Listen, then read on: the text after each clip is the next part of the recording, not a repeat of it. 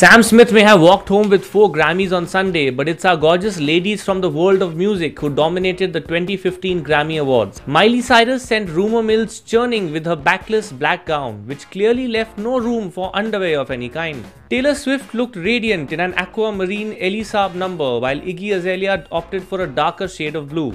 Madonna clearly had one of the more quirkier outfits of the evening as she walked the red carpet in a short Givenchy outfit, paired with thigh-high leather boots and gloves. Speaking of quirky, singer Sia managed to hide her face with a massive wig of bushy white hair. She was accompanied by her chandelier dancer Maddie Ziegler, who dressed as a mini version of Sia. Katy Perry stole the spotlight not only with her elegant Zohair Murad outfit but also her lavender tinted hair.